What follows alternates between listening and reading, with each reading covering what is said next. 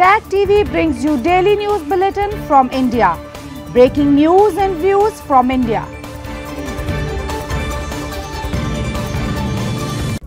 You're watching South Asia Newsline and have the top stories we are tracking for you on Monday, the 19th of February. Indian farmers pause protest to evaluate centre's new MSP plan. Women and children take to streets in Gilgit-Baltistan over power outages. And Taliban rejects human rights breaches in Afghanistan.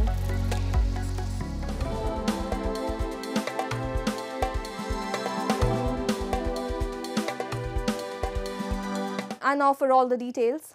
In a bid to break the deadlock with the protesting farmers, Indian government on Sunday night offered guaranteed support prices for pulses, corn and cotton, urging protesters to halt their march 200 kilometers short from New Delhi.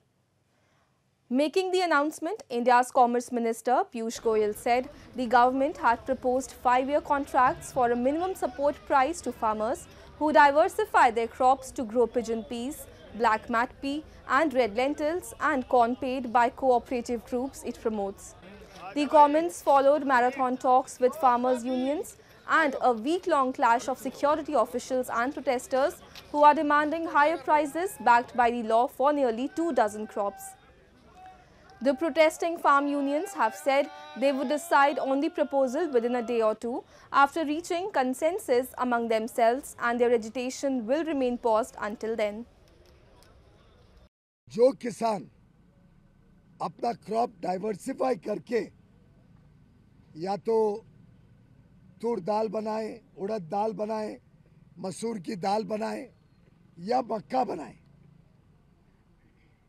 उनको 5 साल के लिए एक contract करके NCCF और NAFED guarantee करेगा कि अगले 5 साल तक जो भी क्रॉप डाइवर्सिफाई करके ये 4 प्रोडक्ट्स बनाएगा, 4 उत्पादन खेती के करेगा, उसको ये संस्थाएं एमएसपी पर खरीदेगी। जब सरकार कुछ बात के ऊपर विचार विमर्श करने के लिए सोच रही है, कुछ बात अपने आप से बोल दी है, इसीलिए आज 18 में 19-20 का समय मिलेगा। और दूसरा जो हमारा कार्यक्रम है 21-11 बजे वो उधर जो दिल्ली जाने का कार्यक्रम है वो स्टैंड बाय है। The Tibetan Center for Human Rights and Democracy, in its latest report, has accused China of spying, blackmailing and threats on its exiled diaspora.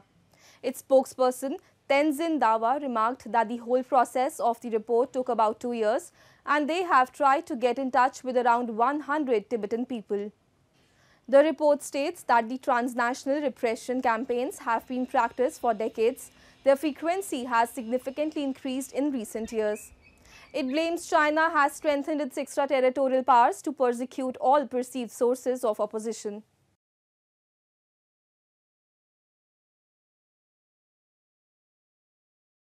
Sending spies and collecting personal information of Tibetans in the diaspora to sort of basically infiltrate the Tibetan community outside, and then to essentially sort of sabotage all of our diaspora networks outside, because they view this as a threat.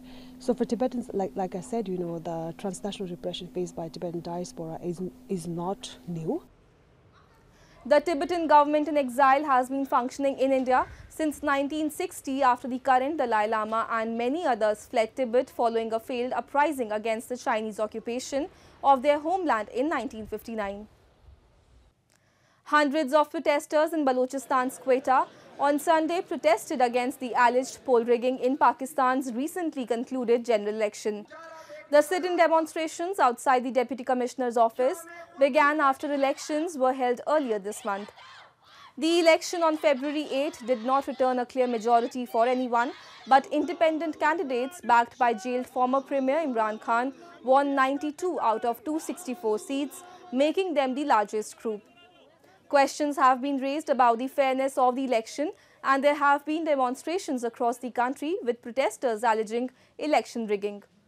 However, the Election Commission has denied the accusations and said legal forums would address any specific concerns.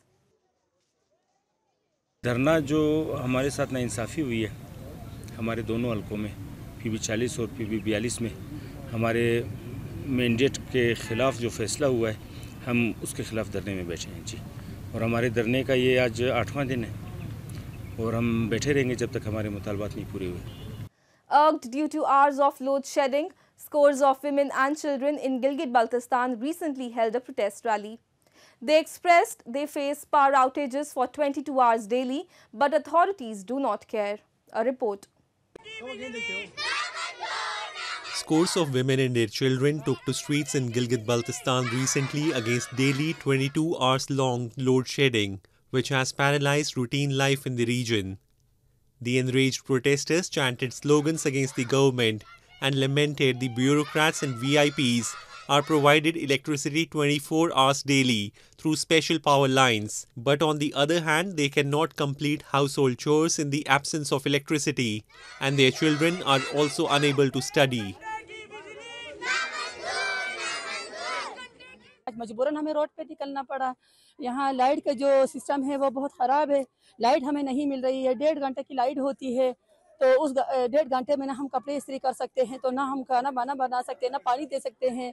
Already बर्फ़ जमी होती है, motor ख़राब होती है, machine ख़राब होती है, तो इस वजह से आज हमें मजबूरन बाहर रोड पे निकलना पड़ा है। There have been several protests over these issues in recent months, but Islamabad has continued to ignore people's plight. 7 बजे लाइट देती हैं, 8 बजे लाइट ले जाती है, तो उस टाइम गिलगित सिटी में पहले ही जो है बर्फ जमती है और जो मशीन है उनके ऊपर बर्फ जमी होती है। उस टाइम जो है हम पानी की जो मशीन है वो ऑन नहीं कर सकते हैं, हमारे पास पानी नहीं होता है, सबसे बड़ा मसला। फिर हमारा दूसरा मसला ये है कि हमारे बच्चे स्कूल में पढ़ते हैं, स्कूल जाते हैं, उनके यूनिफॉर्म इस्त्री नहीं होते, वहाँ से जो है टीचर्स की शिकायत आती है। Locals blame while Pakistan falsely claims to have granted autonomy to the occupied territory. Elected leaders have no say in policy making, and people are denied even basic fundamental rights.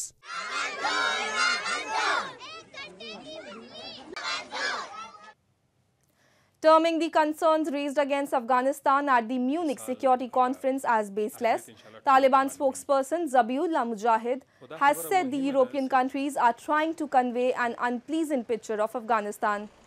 Countries that failed in Afghanistan and left the country, they are now trying to provide untrue information to the region through their intelligence. Tolo News quoted the Taliban spokesperson as saying. In a joint statement, foreign ministers of 12 countries, including Germany, Belgium and France, have called out Kabul, terming the situation in Afghanistan as crime against humanity. They urged the de facto authorities to fully comply with international law to safeguard rights and revoke all decisions that restrict the rights of women and girls. So far, no country has officially recognized the Taliban regime due to its restrictive policies, especially against women. In a commendable effort to safeguard the dwindling heritage of Gujjar community in India's Jammu and Kashmir, 27-year-old Shahida Khanam from Bandipora has established the region's first tribal museum and skill center. The collection includes traditional ornaments, coins, dresses, utensils and other items.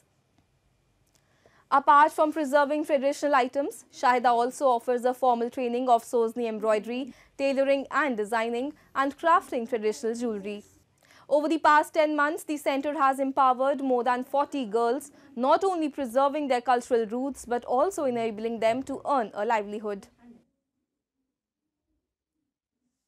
ऐसे मतलब चीज़ें जो इधर उधर सोचा, मैंने देखा कि कौन कौन सी चीज़ हमारी गुम हो गई है, उसको मैं एक बार फिर से लाके नए से जिंदा करूं। जी। तो कितने दिन आपको लगे इन मटेरियल्स को कलेक्ट करने में? मेरा तो पिछले 1 साल से यही काम है। पिछले साल दिसंबर में मैंने ये स्टार्ट किया था, तो अभी तक थोड़ी थोड़ी चीज़ें मैंने जमा करके रखी है। जो यहाँ पे जो लड़कियाँ सीखने आती हैं, जिन्होंने सीखा है, शुक्र अल्हम्दुलिल्लाह, हमें उम्मीद है कि हम अपने कल्चर को आगे लेके जाएंगे। That's all in tonight's edition. We will see you same time tomorrow. Good night.